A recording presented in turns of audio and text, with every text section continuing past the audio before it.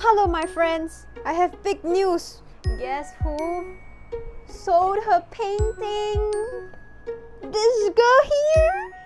I posted a video on TikTok and it kind of went viral, and somebody saw my other TikTok of me doing this painting, and then they asked for sale. Yes, it's for sale. And they asked me how much, and I said 120 SGD. Is it a lot? No. But do I also want the space to create more paintings? Yes. So that's why I'm selling this at a bit of a lower price. I don't have enough space in this room, and I really just need to sell more so I can have more space. Hopefully one day I will have a big enough art studio where I don't have to sleep under the bed every time I want to do a painting. Let's go. But till then, yes, I managed to sell this painting, and you can come along with me as I prep it for sale. Why do I have to touch up the painting? It's because it's been in my possession for quite a while already, so it has suffered a bit. Most especially the scratches. So the only way I can fix the scratches is to sand it and then add another coat of resin on it.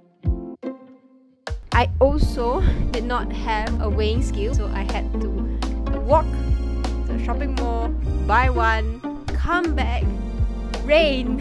It's fun.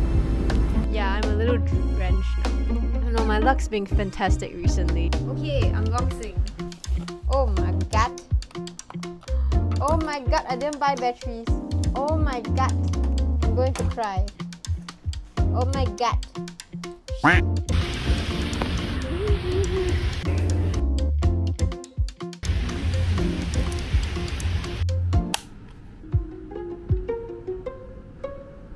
Hi Cancer! Why are we doing this under the table again? Oh, it's very simple. It's because we don't want any dust getting into here. Oh my god, I stress. It's not spreading very well. 24 hours later. I am so mad. I waited 24 hours for the resin to dry only to find this. What is this? Is this a boogie? What is this? This. Ah! You see this? It's my hair. It's my hair and here, and it took me too long to realize, so I didn't take it off, and it just dried a nice little long piece of resin. Okay.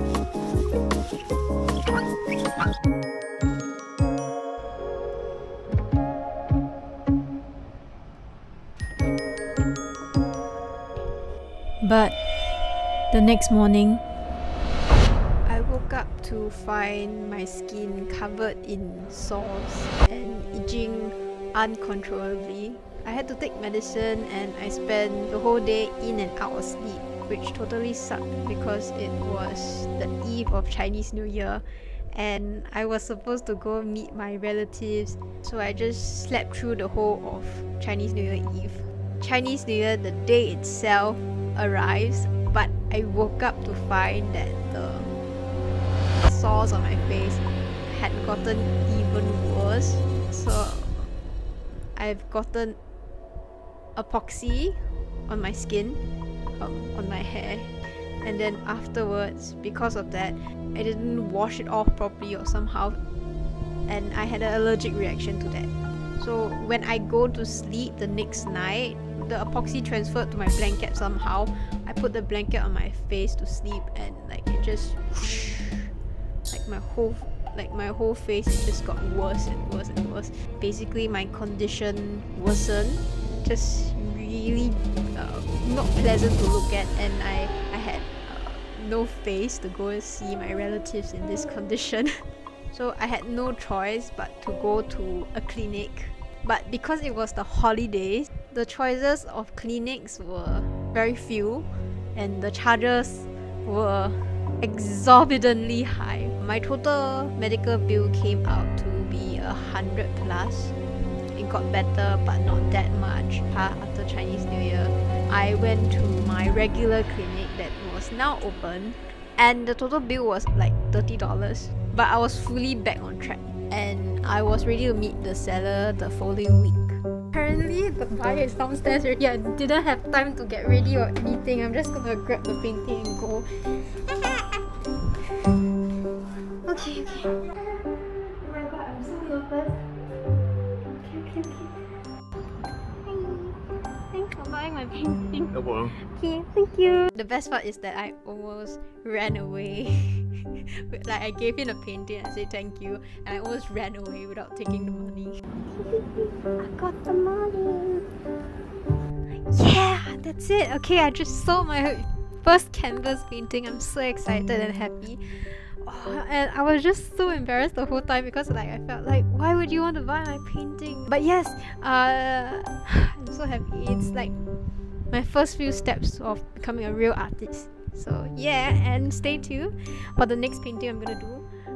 I may incorporate epoxy into it, but definitely epoxy is staying out my room. No more epoxy in my room, please.